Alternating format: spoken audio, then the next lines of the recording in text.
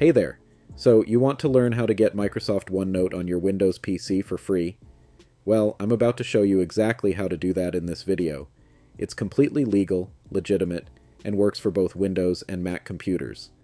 Plus, you won't have to download anything. Sounds good, right? Let's dive in. First step, grab your computer and open up any web browser. For this video, I'm using Google Chrome, but any browser will do the trick. Next, type office.com into your search bar.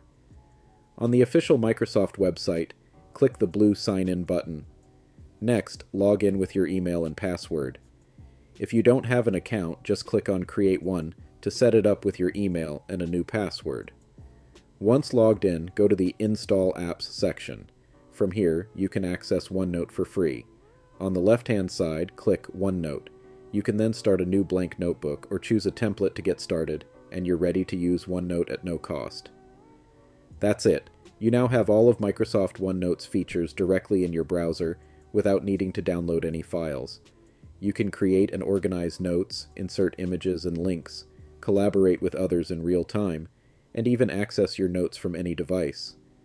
Plus, all your work is automatically saved to Microsoft OneDrive, so you can access it anytime, anywhere. If this tutorial helped you, please leave a like and consider subscribing to the channel. Thank you for watching, and I'll see you in the next video.